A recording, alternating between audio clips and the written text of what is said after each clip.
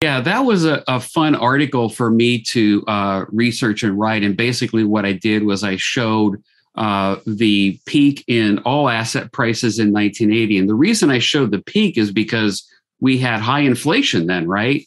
And everything was running up, not just gold and silver. So I wanted to look at where all asset prices have gone since their 1980 peak, because after 41 years, just on basic inflation, everything should be higher than it was then, even though that was a peak. And everything is, except silver.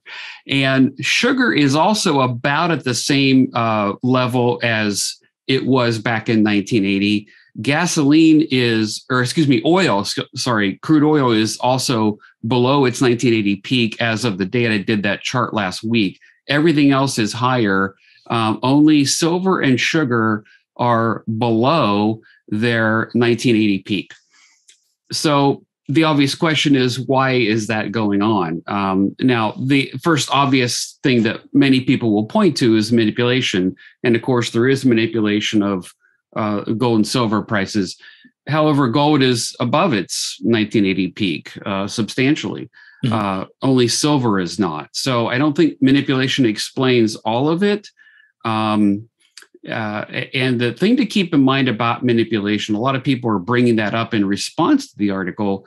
And my response to that is, look, manipulations don't last forever. They always fail. You can go way back in history. The London gold pool back in the 1960s, they tried to fix and manage the price then. It did not work. So these things always fail. I think it'll fail again. There could be a number of reasons, but if you're manipulating for immoral reasons, you can't win in the end. You will lose. And so I do think that we will see higher gold and silver prices regardless of any manipulation. But we've been here before. I've pointed this out in other articles too, that, you know, back in the mid 1970s, they had raging inflation then, even higher than we do now. And yet gold and silver fell over a 2-year period of time in the mid 1970s. I think most, of your audience knows that. They fell over 40% over 2 years. And in silver's case, when it did eventually begin, when it bottomed, it stayed there for another 2 years before it started to move. But of course, we all know how that story ended. And I think it's similar today.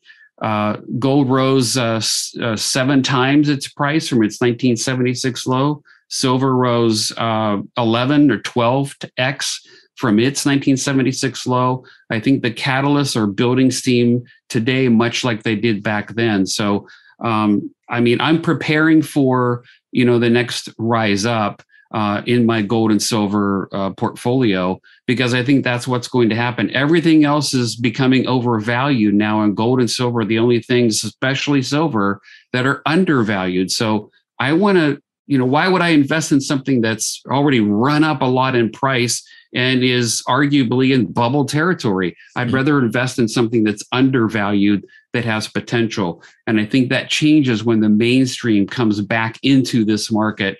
And I think they'll come back into it in a big way, because it'll be fear driving them, at least initially, into gold and silver. Frankly, this is not an area I spend a lot of time in. I don't do a lot of research in that. What we do know is there is manipulation. We also, in gold and silver, but we also know there's manipulation in all assets. They're all manipulated.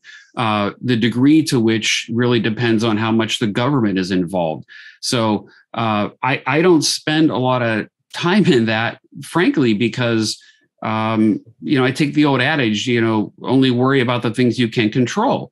And I can't control that. So, I can complain and moan and be frustrated and confused and angry and bitter at this, control to whatever extent it may be.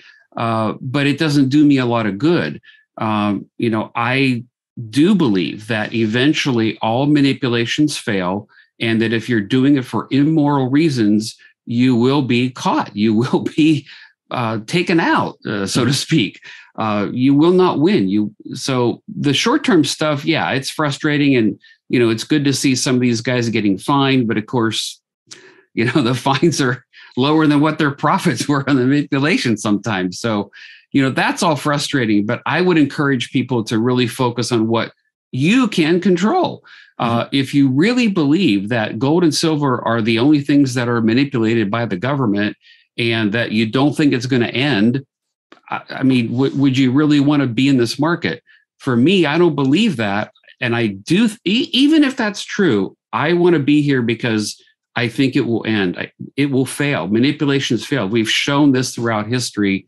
And so that's why I want to be in this market. The manipulation, the conspiracy stuff, it will end. It has to. And some people point that out. Well, it was the Hunt brothers that drove silver up.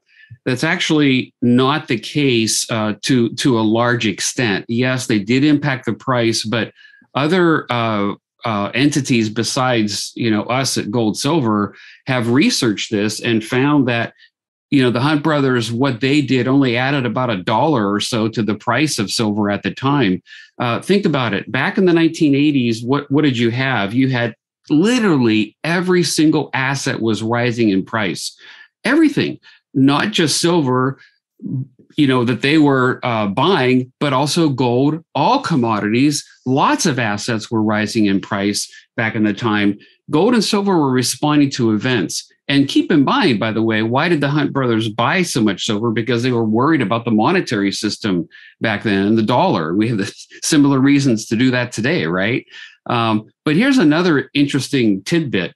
Back in I think it was 1976, and I forgive me if I don't have the exact date, but it was probably about 4 years before the big spike to $50 in silver.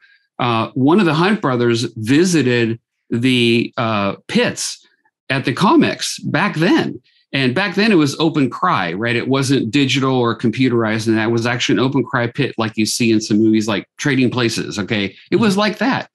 He walked into that commodity pit where they were trading silver and everything else.